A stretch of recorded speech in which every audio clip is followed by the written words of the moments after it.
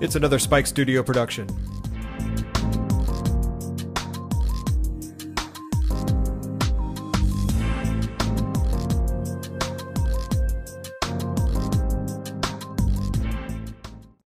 If you have any problems seeing anything on the screens, please let me know. Otherwise, welcome to another Consult in Your Pocket webcast. This one's a little bit different. We'll talk about the cloud technology. This is going to be an upcoming topic everyone's hearing more and more about. So we had this plan for a while, and I wanted to address a couple things in this one. And first, I got to give you some news of what's coming up, of course, and what new things are going to be going on. First thing, as always, another webcast from this. It'll be recorded. It'll be available for you later on. You'll be able to watch it as you want, share it with other people in the organization or anywhere else. And we've expanded some of the things we're doing through Spike Studio, so you'll see a lot more video content coming out the door. If you haven't been checking out, there's a YouTube channel, YouTube Spike Studio, and also the I Do Notes stuff is up. So a lot more of the screencasts and actual live content for you to get your hands on. And right after LotusSphere, we're having I Do Sphere, February 15th and 16th, 2 days. So if you're not signed up yet, get signed up. It's only $35 now, but it's 2 days. Tons of sessions are up there, sessions you're not finding anywhere else. Great speakers you all know. Some new ones as well. Covered everything from development next pages through deploying Android and Linux. The list is up there on the site itself, so you get a good indication of what's up there. Everything will be recorded, so if you can't get to one session, they'll be recorded, and only attendees that register will get to see the recording. So this is not something that will be free later on the web. We're doing a virtual seminar for 2 days, but it's all going to be live. So everybody you see will be presenting, so they'll be able to do live Q&A with your speakers as well. So as usual, this one is brought to you pretty much by Connectria. Been around the longest in terms of non-IBM hosting. You guys have heard of it before, but it's not a sales brush. You're not going to see anything about us in there. What you're going to get from this one is an architecture learning about over 10 years of doing this in the hosting world. So I'm going to give you things you can go to any provider, be it Lotus, be it us, be it Prominix, be it whoever, and actually ask the right questions about working with the cloud in your environments. That's the whole idea of what we're doing this one for. We are one of the only SAS 70 Type 2 certified that there is, and across all our data centers as well. So you'll get a good indication of what's going on in this one. This is going to be a hot topic in LotusSphere this year, the cloud. I did the database, did a search, showed over 30 sessions that either mention or have the word cloud either in the title or in the description. So you can pretty much imagine you're going to hear that everywhere you go coming across. We're going to talk about the variations, hosted, hybrid, on-premises. Every one of them you can possibly manage we'll be covering. So have no fear. We'll talk about those. If you have questions as we go, as always, please put them in the window. I'll be glad to get to them as we go along. I didn't put any polls in this. I don't know what you're using now. We're going to go with the idea that all of you are investigating and want to ask the right questions when you get into it. That's what this one is totally about. So don't be afraid to type in questions as we go along. Last, think about how this fits in. Your architecture is going to be totally dependent on everything you've built over the past X years with Lotus Domino technology, and some of this will apply across the board for any hosting you want to do. So the idea is to be able to ask the right questions, see how it fits in your current architecture, as well as your plans of what you're going to do. Keep in mind you can pretty much piecemeal any part of Lotus technology outside of your environment into one of these, hybrid, fully hosted, on-premises, and together you can do all the pieces together. So that's the biggest part of the puzzle. This in no way, I'm going to show you a bunch of pictures, represents every possible scenario, but I did one cool thing is I simplified every single one of these as best I could. I wanted you guys to see the simplest diagram without getting into tons of different network stuff that's there. A couple quick definitions. We're not going to get into these, but you'll hear them a lot when you talk about cloud technology, so you should be aware of them. Business continuity is one of the biggest. It's a hot site is what you have, a site that is available if you go down. A lot of places will be selling hybrid or hosting based on business continuity, meaning they don't plan on you using them as their primary data center space or even in a hybrid environment, meaning it's live data. They plan on you using them only if you go down. So keep that in mind when you're looking at pricing, costs, and other things. How is it specified? Is it a live data or not? And where is it located? DR falls into the same area, as well as fault tolerance. Fault tolerance should be fully built in, ready to go no matter what you're doing with all of these. Be it a hybrid, be it fully hosted, fault tolerance should be there. And lastly is the redundancy, not just in your Domino instance, but across the hardware, the network, the backups. We'll talk about that as we break down the different sections. So keep that in mind. We're going to talk a lot about the different keywords as we go through and how it fits in. So what I did really quick is took each part of LotusLive and made one slide out of it just so you're familiar, and then we start going through all the topology stuff and how you build it. I didn't want to go deep into it. It's not a competitive thing at all because I'm just going to show you exactly what they have on the website, but you need to understand there's a lot of variances, and when you start talking about cloud technologies in Lotus, there's a lot of different things you can do. You can expand your current architecture, or you can jump into some of the alternate architectures that they're offering. The first one up as an example is Engage. They've got 3 pricing models. It's all web conferencing. It's not really what you'd see internally of your same time, but it's a web conferencing. So anywhere from $8 or $7 if you're a client now, all the way up through $46 for unlimited meetings. So it bases on attendee count, how many people, things like that, so you'll weigh your needs. Why am I bringing these up falls into when you start looking at outsourcing models and hybrid models, you need to understand the pricing models that go with them when you get into your hosting world as well. Then they jumped over to Connections, which isn't standard Lotus Connections. It's another Connections one. Think of the same file sharing, some messaging, some activities, about $6 a user a month, so you're getting everything you need in a $6 user month package on their side. So that's the big part of that. The idea being that you don't have to worry about any of the back-end infrastructure, but this isn't full Connections as you know it, nor is it meeting services. It's a piece they call Connections. Meetings, so picture Same Time 851, the new Same Time that's out there, but it's not Same Time.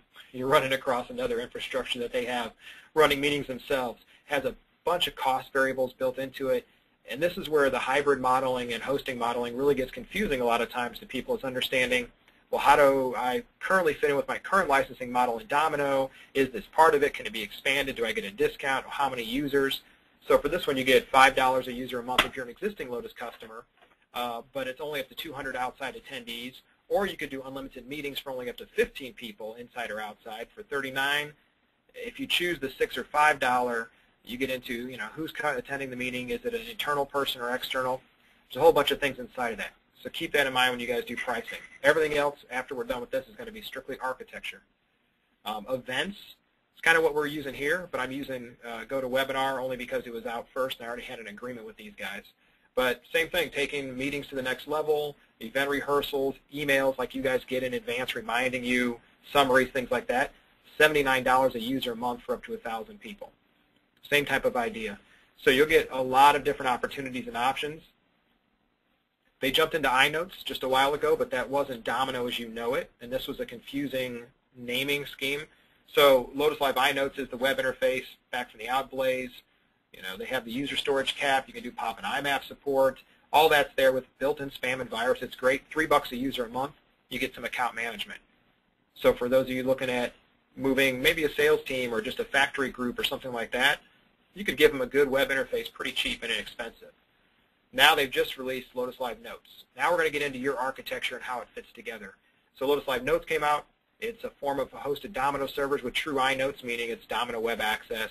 It includes spam and virus for everything you have over there, about $5 a user a month. It uses your rooms and resources, but you can put mail over on that side, no applications. So that gives you a snapshot. So that's all these pieces that Lotus has out there. You're going to hear a lot about it at Lotusphere this year. But let's talk about the architecture and how to get there, and that's the focus of this one is what we're going to talk about. So get ready to start asking questions. I presume there'll be some as we go along. Actually, I hope there'll be some as we go along. So hosted Domino. What is hosted Domino? In essence, before I even show you a slide, it's a piece of your infrastructure sitting somewhere else. It could be all of your infrastructure. It could be just a mail server. It could be a replica for clustering.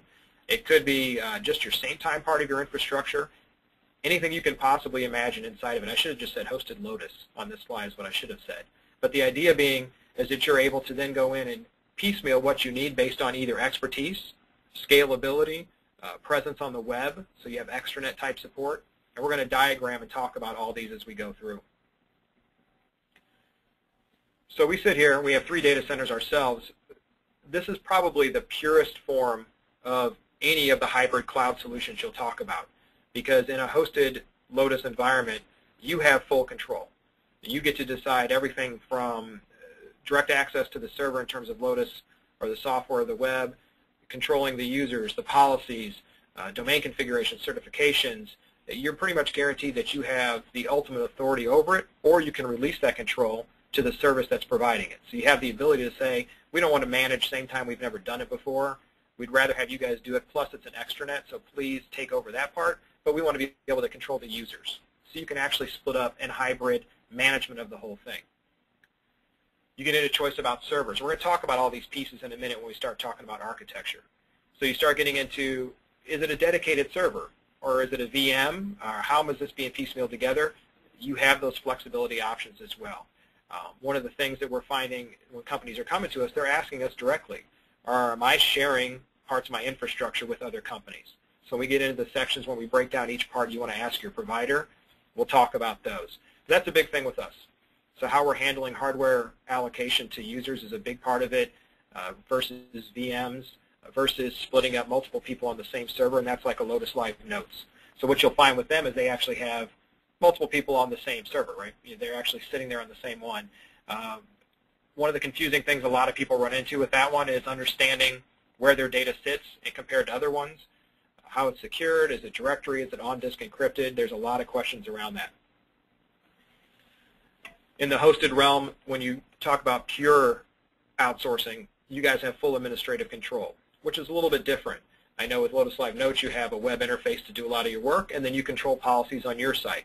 On this one, you have full Domino administrative control, where you're able to go to your provider and say, I want to be able to stop and start tasks when I need to. I want to be able to stop and start services. I want to be able to deploy more signatures for my agent manager. Anything you want to do, you have that administrative control. That's a major variable difference. Also, you have the ability to run applications. So keep that in mind, too, as you guys can do whatever you want to do with a lot of these, and you can make these part of your domain or not. A lot of companies want this to be seamless to the users and to themselves. So that's a big part of it, is making this part of your direct domain, and the servers just transparently talk to each other. It's just a connection record is all it is, no matter where they sit. We're going to talk a lot about backups in just a minute, retentions, backup architectures, design, things like that, and how they flow. And then also the SLA. So I don't go deep into the SLA in the slides because every vendor is going to have different SLAs, but it's one of the things you should question when you go in, is understanding explicitly every piece of the SLA, not just do we guarantee X uptime. Is that only my hardware? Is it only to the edge? Is it connected to us? Is it the firewalls? Where does this fit in? So the SLA is very important. A lot of companies overlook that part. We try to remind them and present them of that fact, but a lot of them overlook it. They don't understand that an SLA on uptime may only affect the hardware. It may not affect the network side. So that's a big difference as well. You know, the monitoring that's there, anywhere you put your server should be monitoring it all the time. So that's going to be pretty much expected nowadays. Now, a cool part is the caps. You'll find that a lot of providers are going to cap you at things like 20 gig of mail, 25 gig of mail, things like that. When you guys move to a purely hosted environment later on, where you start investigating cost factors, you can set the caps on your own requirements later on. So you know, if I'm going to deploy a terabyte worth of disk, well, I've got that to use, and I can allocate it to my users how I want. So I don't have to worry about everyone getting the same, or some people getting more, some people getting less. You decide all that. It's up to you. That's what disk is for. You get to allocate what you want, how you want. Maybe the applications need, a couple hundred gig each, but users only need 25 to 30 gig. However you want to do it is totally up to you. And that's one of the things that you get to decide, the amount of processor, amount of memory, the amount of disk that's allocated, how the network is connected, is it gigabit switches, all that's up in the air. So that's one of the things you want to be able to ask as you go through. And the costs you're going to eat are always your servers. You may be able to buy licensing, you may not. You may have licensing included, you won't. But the cost you're really going to have is per server. So if you want to put 1,000 users on a piece of hardware, you can, if you decide to outsource that way. Or you can go with a per user model. Both of those models are available. So I know what all you guys are here for, so let's talk architecture and design. That's probably the biggest part of the whole thing, is the architecture and design. This is a simple diagram for purely hosted Domino. This is what you're going to see. You guys are behind your firewall. You're accessing external mail and application servers. Whoever the provider has as a firewall, off you go to the public internet, which you'll see as we call the scary place throughout the thing. I want to make these diagrams very simple. We're not going to worry about, we'll talk about network connectivity. We're not going to worry about them in the diagrams, but we'll talk about firewalls and networks and things like that. But the idea of a pure hosted environment, when you're talking about moving all your data out is you guys sit behind your own firewalls. So you have to open up the right connectivity. You have to go out. These servers then are protected, and then they're available either to the internet or not, depending on how you want your infrastructure built. This is a key thing to keep in mind as we start talking about architecture diagrams, is where these servers will sit and how I'm going to access them. Because now we need to start breaking into the questions to ask your providers as you go along. Once again, if you guys do have questions, please feel free to ask and put them into the question or chat area, and we'll get to them. Okay? No problem there. Now wait, one actually came in. Let me see if I can open this up a little bit. I was trying to do both at once, and one snuck in on me. Can we talk about hosted versus your own Domino server at a co-location facility? Most definitely. I'll cover that really quick now. So we have a question that said, what's the difference between hosted and at a colo? Give you an example. Connectria. We don't do colos. Colo means you just want rack, power, network, and backup possibly. Sometimes not even backup. And you want the server to sit somewhere else. At a hosted facility, this is where we break it up. We do not take someone else's hardware and bring it in-house normally. There's in AS400 we do, just to say that because we have tons of AS400s, because those are very expensive, big ones.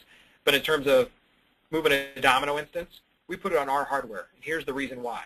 Your hardware may be older, may be out of support, it may be harder to get parts, it might be brand new, but it might be not an agreement we have. In a hosted facility, we provide hardware that we know that we can, off the shelf, supply parts to, meaning if we have a hard drive burn out, we can walk right next door into the storage area, grab a brand new hard drive, slap it into your RAID array, and you're off and running again. We've got memory replacements. We've got power replacements. We've got network adapter, everything we have there. We also guarantee then that we have uptime on the hardware itself. In a colo, they're guaranteeing power connectivity, they're guaranteeing network connectivity, and that's about it. They may not even guarantee application uptime, which is one thing in a hosted you're going to get as well, is they're going to guarantee because they're going to actually manage and follow that information. So they're going to be able to monitor it and watch it. Like I said in a slide before, is you're actually going to get 24/7 monitoring, where a colo may not provide that except for the network connectivity and the power. So that's a big difference between the two. We stay away from colo only due to that fact that we want to be able to manage everything about the environment as well as provide you an SLA that meets hardware as well as network and power and backup and everything else. So it's a redundancy issue for a lot of that. If that doesn't answer your question, please let me know, and I'll be glad to get a little bit more onto that one. And actually, I'm going to move this question panel on my screen a little bit out. Give me 2 seconds so I can see it bigger. There we go. So now I can actually see the questions as they come in a little bit better for you guys. So that's the last part of the hosted. So let's talk about the cloud. This is going to be a big part of the puzzle. How do I fit in the cloud? What does the cloud mean to me? All the different architecture questions to ask, and this is where I want you guys to think about exactly how your environment works. And if I walked into a provider today, what question would I ask them about all these different categories and pieces? The idea was I put about 20 or 30 slides total in here. I figured you'd have more questions, so as we go along, feel free. Outgoing bandwidth. This is probably one of the most challenging things that we face when talking to a company that wants to outsource part of their infrastructure that they always fail to look at. They say, great, we want to move all our mail servers out to you. LotusLive Notes is the same, LotusLive, and we want you to host all these pieces for us. We're going to move 1,000 users to you. Well, we always ask them, what is your current utilization on your bandwidth now? Is it already saturated, or what are you doing? They go, oh, no, it should be fine.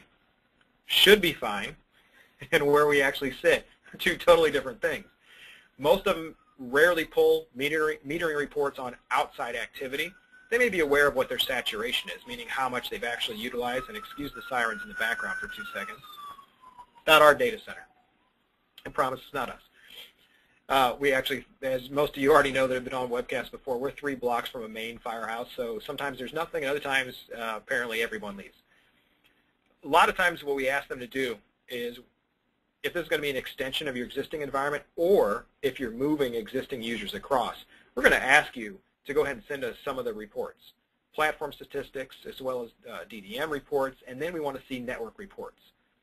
A lot of people overlook the fact of what other network traffic is going out of my environment.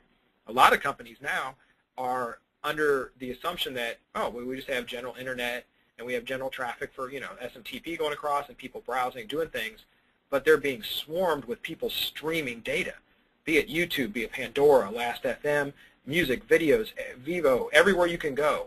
It's the streaming that's really getting them. So they're getting a lot of data traffic they weren't accounting for. So when we go to talk about outgoing bandwidth, that becomes a problem. They're not realizing that they're actually already consuming a lot of their bandwidth in normal day-to-day activity, and adding a load such as 1,000 users, even 500 users, could really put them over the edge. So we have a lot of talks about expanding bandwidth as well as how you'll funnel traffic, and we'll talk about network connectivity in a few minutes.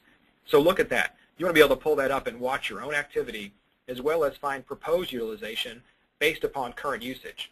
So you should be able to see X users internally going to this server over 30 days use this much bandwidth.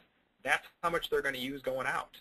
So if they're going to be going to a hosted facility, be it notes with compression or over the web or encrypted traffic or VPN, they're going to have a model of growth based upon that, because they're going to start going outside your environment. That's something you're not used to. So how do you account for it? You take your current utilization, then you map it against your growth data, and then actually then add that in extra space into your bandwidth costs. A lot of people don't realize that just by moving a server outside, they may balance out their costs, because while administratively they're saving time and effort, they're adding bandwidth charges, not to the hosting provider, but to themselves, just to have the necessary bandwidth going outbound. So that's a key factor to look at, and a lot of companies overlook this fact. If you guys need sample reports or what you should look for, mainly you're not a network admin, you're a Domino person, let me know, and I can give you some more direct questions or what you should be looking for. But utilization and saturation is a key thing. Also, let me throw this out there, is throttling. I have a lot of companies that are being throttled on notes traffic because Oracle runs the environment or something like that that gets priority access. That could affect you going out to a hosted provider if they're looking for either web traffic that's being throttled or even Notes 1352 traffic that's being throttled already. It'll be even worse going out to the internet. So keep that in mind. It's a big part of what you want to look at. Once you get your own internal stuff established, you need to look at the provider's bandwidth. How am I connecting to you? What are you dedicating to me? Do I have a cap? Is there a monthly cap? Is there a burstable cap? So we'll talk a little bit about bandwidth. Most of your good providers are not going to hit you with a very tiny cap on the amount of bandwidth they will give to you. They will have a maximum for the month or a maximum at one time that they'll give you, and then they'll have tiers above that for what they call burstable bandwidth. They should be able to support anything you throw at them at all, right? You should never be hit with a wall just because you went too much or cut off.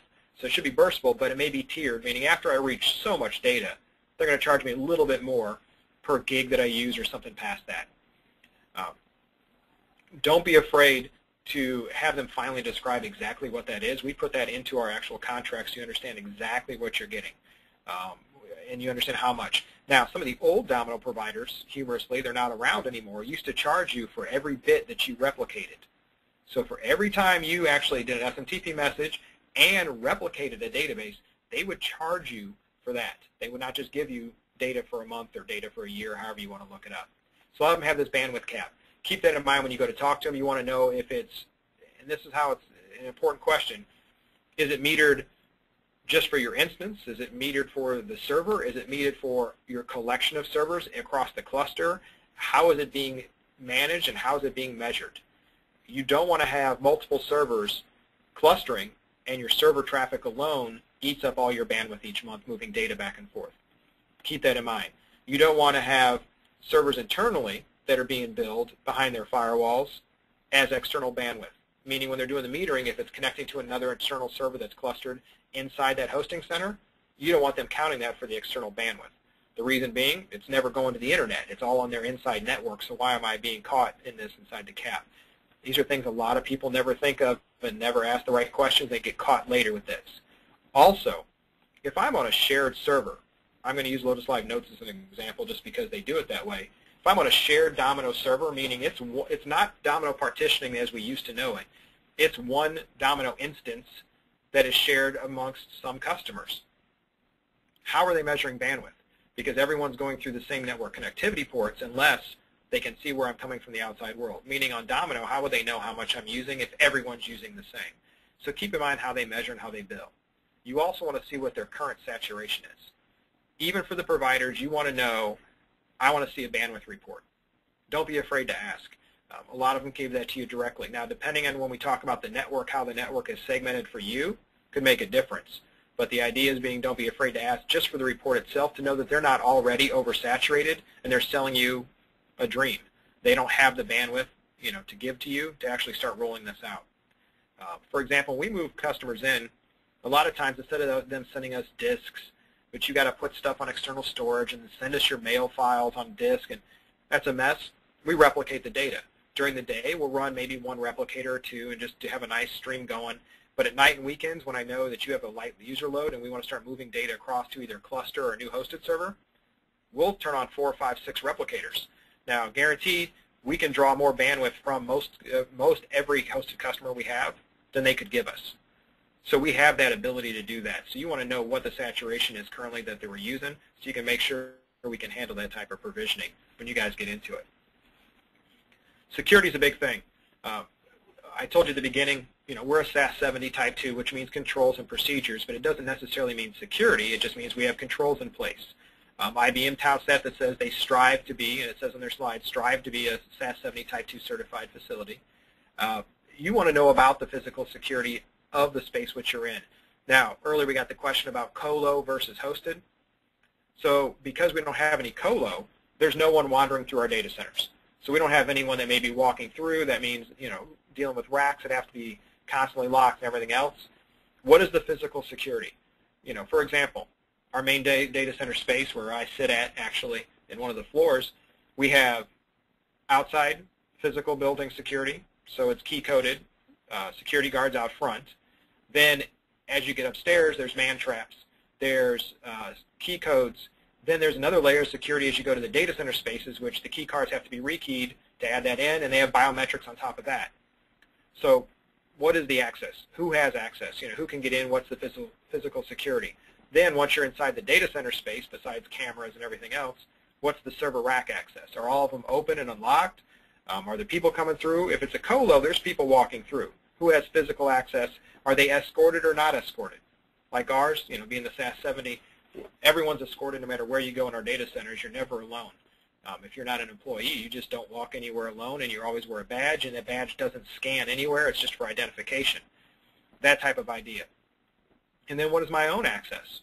So if I'm a customer hosted in your environment, exactly what do I get? How do I get to my servers? What do I want to do? What if I want to see and feel and touch those servers? Network security. Network security is a big part of this. How is my data being transported across? Guaranteed you're going to come in some major pipe with everybody else. But once I'm inside, how is my data segregated internally? Well, we run virtual LAN. So each customer is going to get a segregated virtual LAN. So you're going to be isolated network traffic out to the edge point. Once you hit the internet, you're on the internet. Nothing we can do about it. Unless, and we'll talk about network diagrams in a minute, unless you have some other alternatives. And I have some diagrams.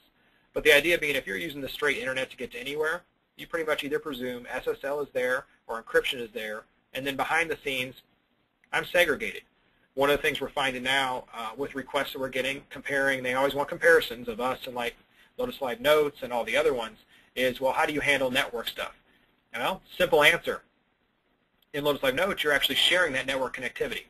So you're actually going to the same server across the same network switch, across the same pipe, behind the same firewall. Whereas in a hosted, dedicated environment that was asked about earlier, you're going to be guaranteed that you're on your own hardware, which has its own network. Now, you may share a switch somewhere, but the LAN's already been isolated and you're segregated that part. So the network traffic is segregated out. Don't be afraid to ask these questions. You want to know how that data is transported. If there's SSL involved and everything else, we'll talk about how the network works together in just a few minutes. But this is the security question. Next up on security, you should have a security section defined in your proposal or your request for information. You should actually have one in there that asks some very specific questions about how things are secured. You may not want anything but information. You may not have any requirements, but you want to know how it's done. So when you go back and start making the big whiteboard of all the possibilities, or making the chart, or your project manager wants to compare, you have an area where you can compare security questions that you've already asked. Like I said, you may not have a requirement that you need something, but at least you have data that shows what's already offered and what's available and what's included for free. That's a big part of the puzzle. Now, verifying what they say, it requires an on-site visit. We welcome people to drop through, as most data centers do. It'll be, you can come in, you'll be escorted, you can see everything, you can touch, you can feel, you can see servers. It's great, it's fun. But the idea is that you see the physical facility and you actually understand what's going on. So you see the security from the physical standpoint, as well as then you're able to sit down with the network team and talk architecturally of how it's laid out. Don't be afraid to do an on-site visit. It should be, unless you're just putting out a server that's not going to do a ton of confidential data or sit out there, someone needs to make the visit. You really do. We recommend it for all of them. We say, please come in, have someone come by and visit. I think it's often overlooked as an important step of a vendor relationship, and also your comfort level with what goes on at your hosting providers and where you put your data. So don't be afraid to do that. Request as much internal documentation as you can about their policies. Some things can't be disclosed, of course. Certain procedures can't be disclosed. But there's some general things that we do disclose just due to simple questions, like I just brought up. Physical access, key card, biometrics, cameras. That's all standard stuff that we can provide. We have controls in place for that in documentation. You should request that of everybody. Don't be afraid to get more detailed if they give you a bland answer. Oh yeah, well we have security. What security? Oh, we have some locked doors and stuff. Yeah, okay. I want some more information about that. Get a diagram. It should say design. Sorry for the typo. For your proposed environment. Get a network design. I don't know how to pass spell check for your environment itself. We will provide a network diagram that takes you from your servers out to the internet or through your private connection. So we'll give you a network diagram of that. So never be afraid to ask for that. Now there's a catch to this. If any company ever gives you an entire network document, beware.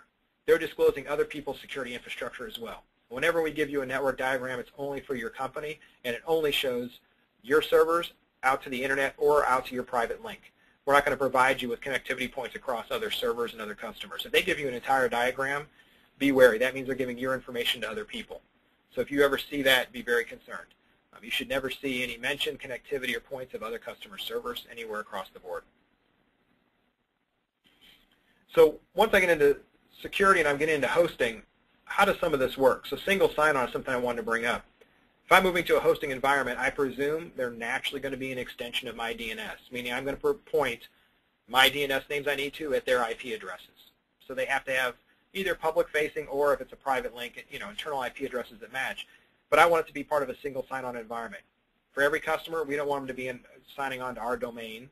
So we actually say, no, give us DNS names in your domain. We'll give you the IP addresses. Off you go. Now you have single sign-on running across the board.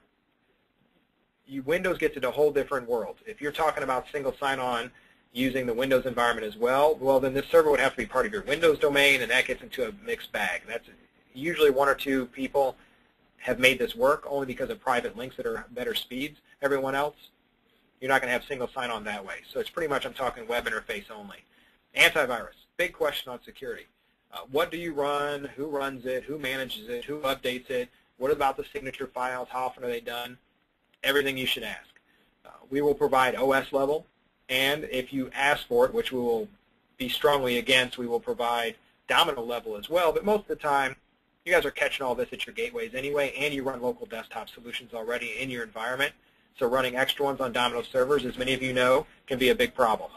Having some of that stuff running on the Domino server can really cause conflicts a lot of times, and you'll see that documented everywhere. We run it at the gateway levels in terms of network access as well as in terms of mail access, so SMTP, virus spam stuff. Is that included in my cost? That's one of the big things you want to know. We include it in a cost factor. Do other ones include it in the cost? And should I rely on my desktop solution? And then SSL goes straight back to the same thing as single sign-on. Your SSL certificate should be portable, meaning you should use the same DNS and same DNS zone, so that way you can move your SSL certificates to the new provider without additional cost to you. All right, so keep that in mind. You want to really move that across. Now, what about encryption levels? Waiting for your screen to update. Notes encryption. It's built in, fast, easy to deploy. It's in the product natively. You can turn it on with a simple switch and force all connections to a server to be notes encrypted. This allows you to go across the public internet without any concerns at all with Domino handling its own encryption layer. You don't have to worry about fobs or software or anything else. Now, VPN support. A lot of times we get this request, as a lot of providers do, they want VPN support. So instead of using native notes encryption, they want VPN support, which really doesn't make any sense. All you're doing is adding a layer of additional passwords and controls on top so you can not have notes encryption turned on. Because remember, a VPN is also there to compress traffic. Well, Notes has native compression and encryption, and if you use Notes to do both, it will actually compress the traffic and then wrap and encrypt it and send it to the server. So you get the benefit of both worlds.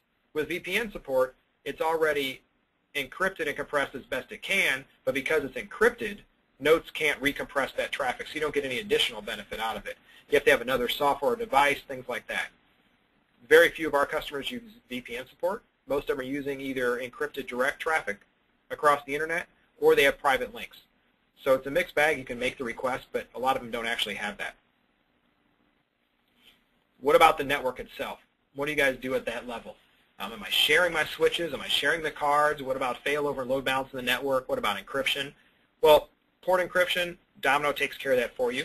You enable the compression and encryption, on the same port in Domino, and you're set and good to go. All the providers can give this for you in the Domino world. Keep this in mind. This doesn't affect things like connections. Quicker for the web, you need SSL certificates for all of those. Any provider you move to for hosting, you should be getting an SSL certificate. It's going to be an additional cost. They're probably going to bill you one time to actually just buy the certificate, or you could buy it yourself and have them implement it for free. So either way, you want to make sure that you have encryption somewhere laid on there, because more than likely, you're sharing a network switch somewhere, but not maybe crossing traffic because of VLANs. But on some hosting providers, you're actually sharing the same network card on a physical hardware. So you actually have your data mixed and mingled in with other companies' data going across. If this is not a dedicated environment for you, and you're doing one of the shared environments, LotusLive Notes does it, Connections does it, LotusLive Engage, so all those are shared environments. You're actually then putting your data in with others. How would you possibly segregate and isolate that data across a shared network card unless you're using some form of encryption? But keep in mind your users are using their certifiers to match the key, so it's actually, unless they're cross-certified with this third-party server that sits on the back end, you're really not getting a good port encryption across the board. Keep that in mind. You also want to see diagrams on network failover as well as load balancing to know how they provide not only their edges but internally in case of failures. You don't want to move your stuff out expecting these high SLAs to find out, oh, we lost one switch or one network card, we have nothing left. So you want to make sure you have a backup, you have production, you have standbys for the network switches and everywhere else along the way. Once again, don't be afraid to ask for diagrams of how you're going to be connected to those servers and all the pieces that are involved inside, so you can also see the single points of failure. So here's an example of internal-external hybrid model, very simplified, but it doesn't go through the public internet. It uses a private link. We do this for a lot of customers. This is something you won't see at LotusLive Notes currently in their diagrams, but you could do it probably with IBM. But the idea is that you drop and make the data center part of your network. So you're actually just dropping a part of your termination point inside of their data center, and it's seamless. It's behind the scenes. We do this for a lot. So we have a lot of WAN connectivities and frame drops where a customer says, you know what, I don't want to deal with tunnels and VPNs and everything else. I just want to make you part of my network so users never know the difference and I don't know the difference and it's all seamless, but you take care of everything for me. There you go. I give you a simple diagram for that. So the internet's taken away unless people access things from the outside world, meaning outside of your network, because this is your network. So we have a lot of customers that do that. It's a great solution, a great way to go. Ask your provider if they give this service, and you'll be happy to know if they do. There'll be an additional cost for you guys, but it's still part of your network, so you're eating a network cost on that one. The option is to move it outside. So you have a firewall tunnel. So instead of building a private cost, you want to go a little bit more cost effective. You build a private VPN tunnel, firewall to firewall, so you actually have the connectivity secured and encrypted. Now, is Notes encryption necessary at this point? Not necessarily. That means I'm leaving my environment, going across an encrypted firewall traffic tunnel to another firewall, and then into my servers. So what do I gain from Notes encryption? Not a ton, because it's already being encrypted. Now, we do turn on server encryption if users will be coming straight from the internet. So once again, it depends on where the users are coming from. Keep that in mind. A lot of these hosted environments, you guys are only sitting inside your environment, and you're never going to the outside. But on the other side, I want people to use Domino Web Access over SSL. I want them to use their Notes clients at home and not have to worry about a VPN connectivity. Well, then we'll have to turn on Notes encryption. But for your internal environment, you're coming straight across an encrypted tunnel already. It's a great secure way to do it, lower cost, but higher chance of failure. So with that type of connectivity, usually it's one firewall to one firewall. You have a higher chance of failure somewhere with a glitch, because then you have really no guarantee on how the internet's going to behave. If it goes down, you've lost connectivity to those. So keep that in mind. That's a big piece. A lot of people ask us about that, is how do you guarantee? We say we can guarantee up to that brick wall, and you can guarantee that brick wall, as well as we actually want to manage the VPN device we connect to. But across the public internet, you can't guarantee that. There's no way. So on their network side, ask them about backup networks. Most large-scale data centers have them. They offload traffic from the primary, meaning when you are backing up my data, where do you send all that backup traffic? Is it across the same standard NIC card that I'm sharing already, or is it a backup? Most every large-scale one has a backup card, meaning our backup system runs across everything. So we have one global backup system. It connects to everything across a backup NIC and grabs the data that needs to grab. So it stays off of your primary traffic. It's dedicated solely for the backups. So you never see that traffic anywhere there. Make sure you ask about that. You don't want them using the same network cards not only for shared customers, but also for backups. How will this fit inside my domino name network or nodes name network, for those in the old school, the NNN? If you're having a hosted server somewhere, is it part of my nodes name network? Is it mail flowing instantly? Do I need more connection records? How is Domino seeing it as part of the server environment? This goes back to the old school of mail routing, because most of you are used to a very flat domino name network nowadays, meaning everything's on the ports tab in your server document in the same network, TCP network with the same name. You're not worrying about multiple networks anymore. But when you get into a hosting environment, you more than likely will build multiple networks. You'll build one over there and then build connection records to bring them together. And then native domino compression we talked about. It's the cheapest way to go to give you guys better performance and speed. Make sure they can support that and turn that on for you. So what about the hardware? There's a great question we had earlier about the hardware and colo. Dedicated. If you're running dedicated, you're usually the only customer using everything about it. RAM, disk, memory, whatever you want to know. You're the one using network connectivity cards. You're the customer that's using it. In a shared environment, you're sharing everything, including the disk and the physical hardware, so you're relying on the load of the other ones. That's what makes hosting in a shared environment very, very strange and very hard to manage unless you give everybody identical layouts, meaning no one gets a variance at all, because someone could eat up more resources. LotusLive Notes follows this model. They follow it directly by saying everyone will get mail, everyone will get this much space, everyone will get this much allocate. It's exactly the same. Everyone has this template. We don't allow custom templates. With dedicated, put custom templates, connect it to your VoIP, have a unified inbox, whatever you want to do. But shared, you can't do that, because you need to make sure everyone has the same allocation. With dedicated, you could tweak who can run the agents out of office. With shared, you're not going to do that. Everyone's going to get the same thing. Virtualized, one of the cheapest and simplest ones you can do nowadays. A lot of people are doing that. Keep in mind, that means they're sharing disk, and they're sharing RAM, and they're still sharing processor. It's just virtualized. So you're still sharing the same stuff, but virtualized and assigning pieces of it to you. But it's usually piecing across multiple pieces of hardware, so you're still sharing the same hardware, virtualizing it. You're not getting a dedicated, this piece of memory. Well, it's only, 2 gig sticks or 1 gig stick in there, well, and we're each getting 512. Well, guess what? You're splitting one stick between two people. A lot of them don't get that, and they want to go virtualized. The big part is disk. In a virtualized environment, you're sharing disk. So striping, how it's on the SAN, if it is on the SAN or a NAS, or it's never usually local for any reason at all. You're going to be sharing that stuff, and you need to be aware of that, and you need to know how their SAN is set up and how failover and redundancy is established, as well as backups, mainly when you're sharing all that stuff. We tend to go dedicated. For almost everything we have, we go dedicated. That way you know that your environment is your environment, and everything you want to do with it, you can do. If you want to add more disk on the fly, no problem. If your server has space, we can add more in. If you need bigger drives, we can add it in. If you need to connect to a SAN, well, you can. But that's an option. But with things like RAM and disk and memory, it can all be done on the fly. It may have an outage for restart for memory and things, but you don't have to worry about other people and how to allocate it across the customers. So we talked a little about the clients real quick to reinforce them. You have choices from the notes encryption, the VPN, and don't be confused when they say SMIME, because it's for mail only. I've had customers say, well, we want SMIME on all our mail. Okay, so you want to be able to have secure message sending and receiving, so you want TLS stuff out on the SMTP servers. They go, no, we want SMIME in our mail. Make sure the terms are well understood from the provider as well as when you guys ask the right questions. Also, the support they'll give if you decide to go down the VPN route is who's going to support the VPN. So if they're going to give all your users VPN connectivities, who's going to support it, who's going to do the help desk calls, because if it's their hosting center, more than likely you won't see it or manage it. It'll be up to them. So keep that in mind and get that well defined in your SLAs as well as in the document of who's going to do support for you. Backups. One of my favorite things is backups because everyone wants to know, how do you do them?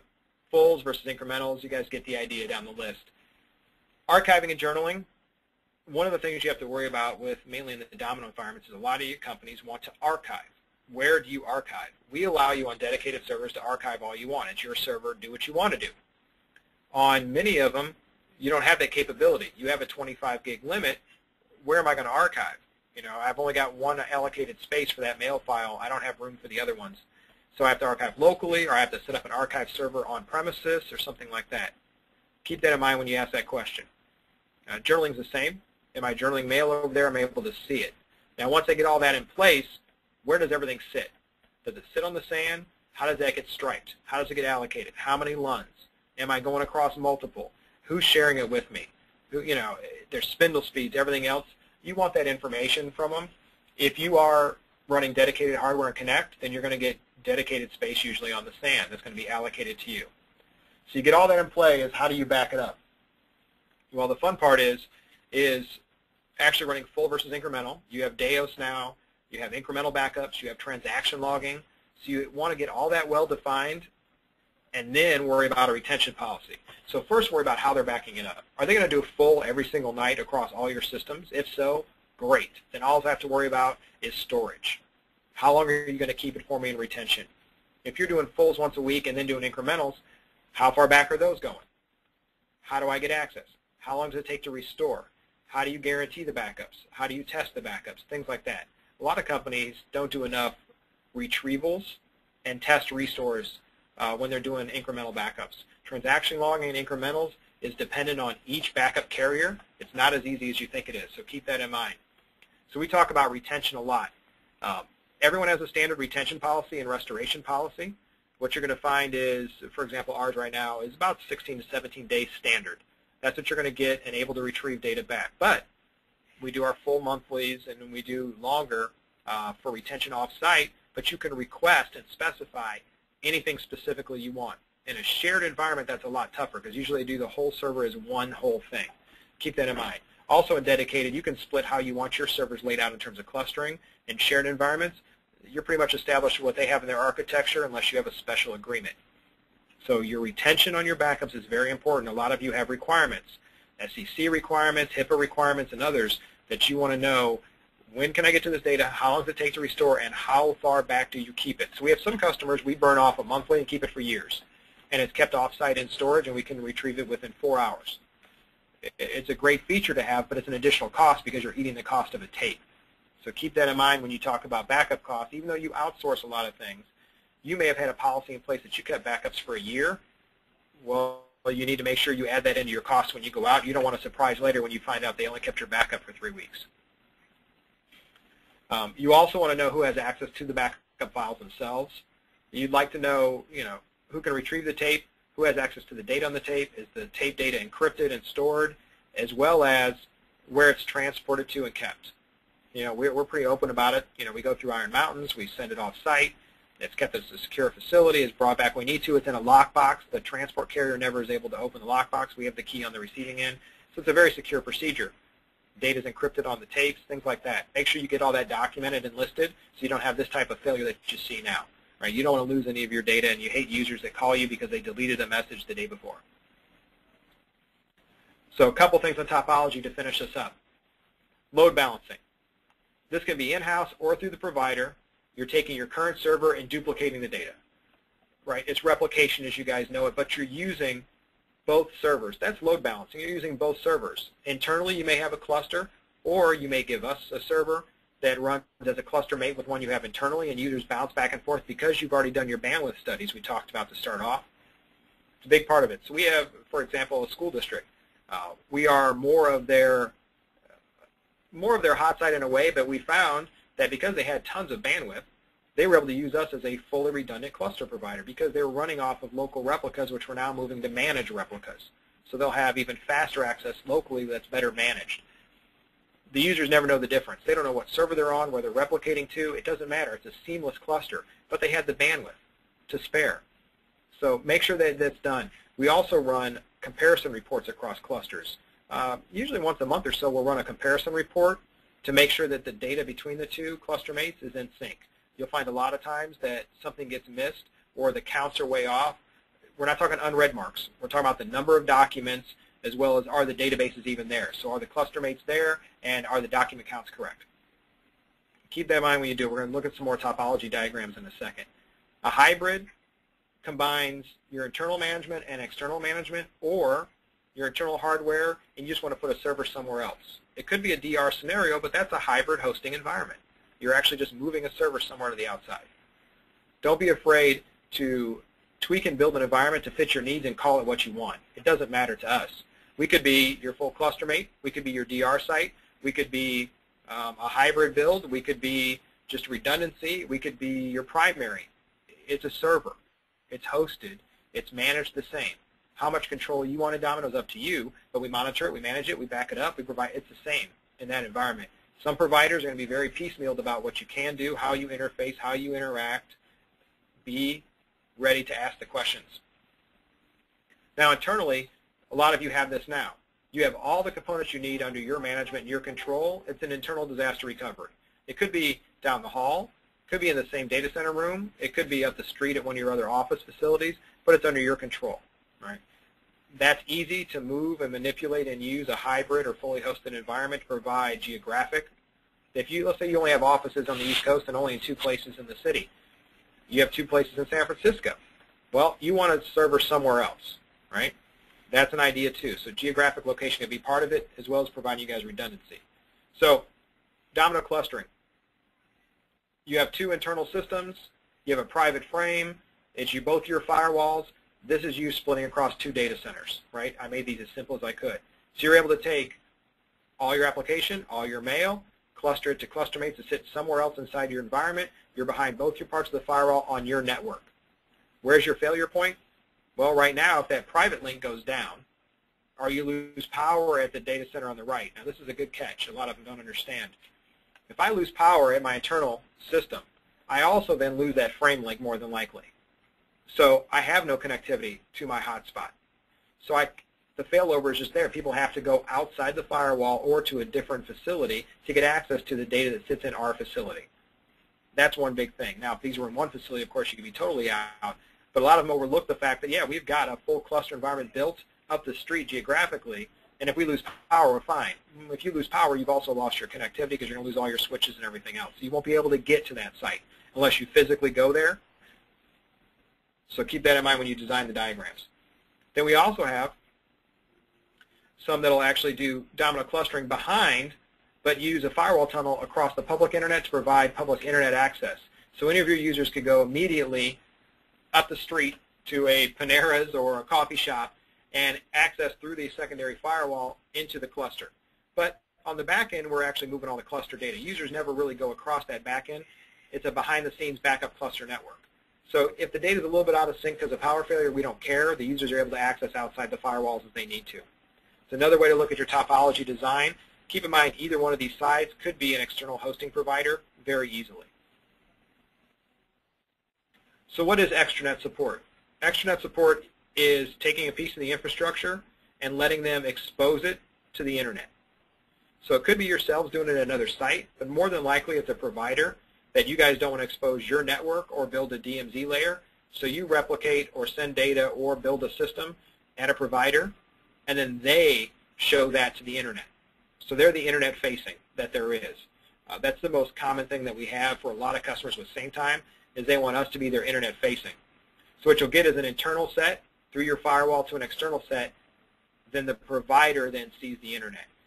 Like I said, SameTime is probably the biggest one we get for this. Then we get into things like Domino web servers and things like that. We have some customers that their Domino environment sits securely behind their firewalls, but all their web presence isn't really at their data centers. It's actually sitting with us. So they didn't want to have web exposure on theirs, so they connected up to a provider to take care of that. It's a good way to secure and keep your own environment behind your own firewall, and an easy way to manage that. So we talked about this at the very beginning, the full outsource design. It's a full implementation of hosted services, redundancy and failovers built in. You can build any continuity you want inside of it. You can build any failover and redundancy on the hosted side, whatever you want to do, but it's all based on your bandwidth and you actually being able to pull it off. So you need to be able to connect to them. You need to be able to understand the architecture decision. You need to be able to understand my outgoing bandwidth versus also what they're going to be allowing in terms of bandwidth limits and caps.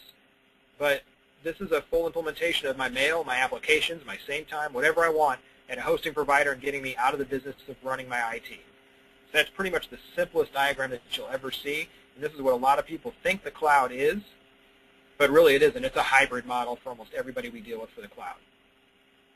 So we're right on time. We're ending right at the minute we need to. If you guys have more questions, I'd be glad to take those. Let me see if there's anything in the queue. I've been peeking, but we're right on time and ending in an hour like I promised, so we have a few minutes for Q&A if anyone needs it. If not, this will be very simple. All these slides will be available for you to download as well, as always. You'll be able to replay this as well. So if there's anyone in your environment that needed to see this, or management or anything else as you start talking about it, if you have direct questions about any of the slides, you can actually get in there and see the slides themselves. And then send those on. You can refer to a certain slide if you want to. If you have a question about architecture diagrams, you can find me online at all these places. Oh, and keep in mind, as well, iDoSphere is 15th and 16th of February. The Consult in Your Pocket stuff is, all the replays are up and available for you to stream whenever you want to. There's tons of them out there now for everyone to replay. And thanks for everyone that's been going back and visiting. It's been amazing, the amount of traffic. And if you guys need to connect to me, email is a good way. Also, I publish everything through Facebook. For those of you on Facebook, facebook.com/IDoNotesNetwork. All together, one word. So everything I do publishes through there. If you guys have more questions, I only see a couple of small things which I answered in there already. Nothing new's coming in. You guys are welcome for those that are saying thanks. Otherwise, I will talk to you all. If everyone's at LotusSphere, please track me down and see me. I have 4 sessions at LotusSphere, so I'll be easy to find. Track me down there. Otherwise, it's another Consultant in Your Pocket webcast. And everyone, I'll give you back about 10 minutes. Have a great, hopefully not snowy like we're having, afternoon.